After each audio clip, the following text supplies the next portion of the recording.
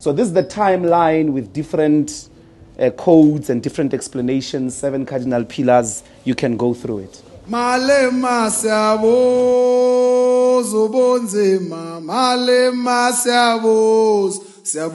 theme of our 10-year anniversary. You are welcomed by the logo. It's Rasta is a member of the EFF. His name's Gabriel, yeah, but we call him Rasta. He was part of the national mobilization team. So they carried, what did the Reds log? They carried it like this with her partner. The partner used to carry the one with the EFF. But they decided to redo it from scratch. It's not the one from 2016. Yeah. And then the timeline starts here. We go.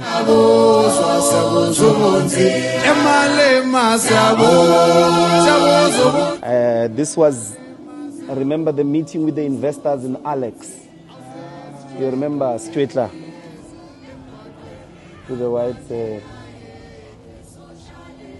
And then this poll also shows it's like 2014 elections. That one was also 2014. Okay, so this is titled Cape to Cairo. So it's part of it's a diptych. So this is the first piece and the other piece is at the end of the exhibition.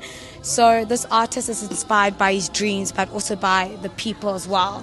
And although it's very militant, he's trying to evoke the fact that within his understanding of what Africa is supposed to be, there's this idea that Africa isn't mobilized in terms of how we think about our philosophies, our ideologies, but in fact we are. So when you first see it, you don't see the people, but when you come closer and when you go backwards and forward, you start to interact with it. So it becomes a rhythm, and that's what it is to interact with oneself, both symbolically, but also with the people as well. So over here, there is a write-up about essentially what he's trying to say, but Cape to Cairo is, he basically evokes it, but within an African philosophy.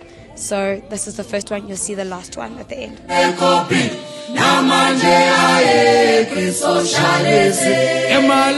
Yeah, this is Investec. Oh, that's yeah. The guy. Yeah. And then Professor Hajun Cheng, Marx's grave. You know, it's a whole set. Yeah, Chatham House.